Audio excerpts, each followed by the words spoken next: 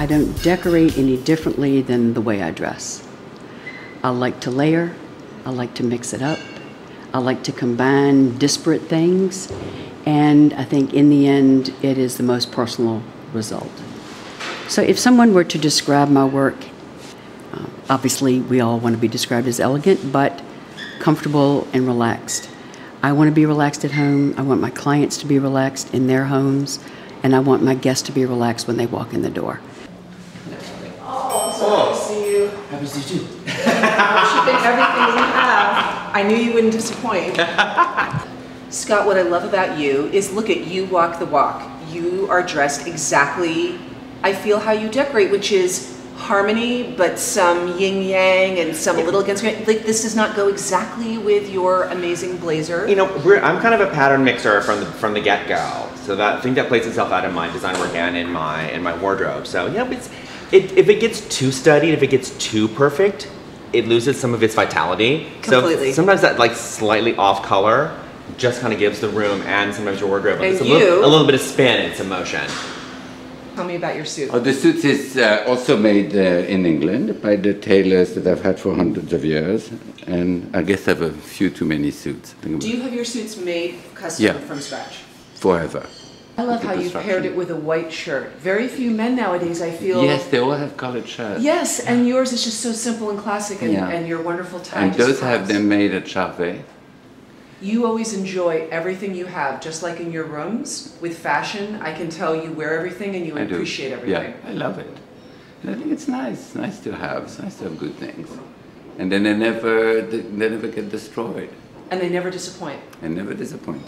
So my sense of style relates to decorating really from my childhood. When I was younger, I've always weighed about 20 pounds wet. So clothes never fit me. So I always had to have a lot of clothes made for me. And it's not a snob thing, it's really just utilitarian. Most of my clothes I have made, my pants, my shirt, my jacket. And what that's done is, growing up having to make my own clothes, I've always had to choose the fabrics, I've had to choose the detailing, I've had to choose how things were gonna fit and where they were gonna be cut. And that's how I am in work. With work, I love good fabrics, I love lots of really great detail, I like sumptuousness, and I like things that fit. I'm not a guy who says, great, let's buy a stock standard 7-foot or 8-foot sofa and stick it in a room. If the best sofa is a 9-foot 6-inch sofa, I'm making a custom sofa. And that's how I like to work, it's how I like to dress. So Swiselle and I are often known for our use of color and pattern in design, and I think we both also embrace that in fashion. We love a room that has not just 2 colors and white, but a lot of colors. So the same thing goes with fashion. We always look for things that have great color combinations, and then we can layer accessories on top of that, much like what I'm wearing today. Our interiors are also known a lot for being granny chic, and I think this dress really exemplifies granny chic with the beautiful lace inverted pleat and the heavy tweed fabric. And we just think sometimes you look at a fabric or a piece of furniture that you feel nostalgic about and would have seen in your grandmother's house, but we might recover it or recolor the fabric to make it a little bit more updated. Okay, so trying to talk about my fashion in relationship to how I design rooms.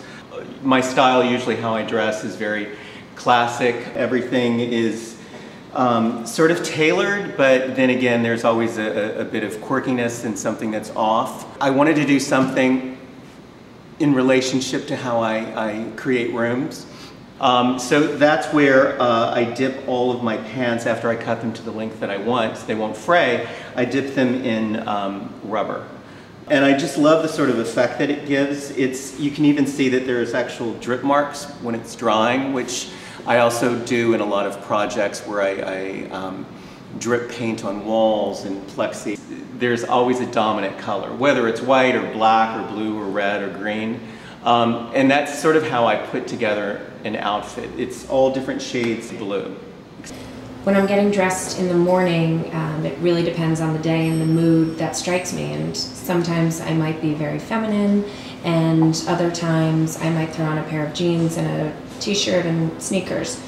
The same thing applies when I'm designing a room, meeting a client, seeing the space and the light. And some rooms really call for a more masculine tailored feel. And some spaces really call for a very feminine, light, and airy feel. And always in my design, what makes it personal to me is the accessories or the details. You know, the cord trim, the nail heads, the different textures are all what make an outfit or a room interesting. I've always been fascinated by aesthetics. Even as a child, I had very definitive opinions on what I wanted to wear. But I also was very interested in architecture and design. I would make my mother take me to see the mansions in Newport. But I think that dressing up is sort of an act of respect to those around us. I think it's a celebration of life. And I hate when you go to the opera and you see people dressed up like they're going to the supermarket, when all these musicians have put their heart and soul into sort of this performance. It's the least we could do to sort of put forth a bit of effort.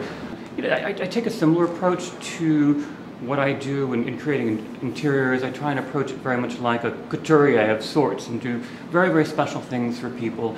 And you know, as I do in how I dress, I like things that, you know, look actually, even if they're not bespoke, they look bespoke and they're very special. I certainly love color, you know, and whenever I can, I love to sort of infuse a client's space with color and an interesting, you know, sort of mix of patterns and plays on textures and things like that. There's very similar principles about, I think, how one dresses to how one can dress a room, and I sort of incorporate those things in each sort of circumstance, whether I'm dressing myself or I'm creating an interior for a client.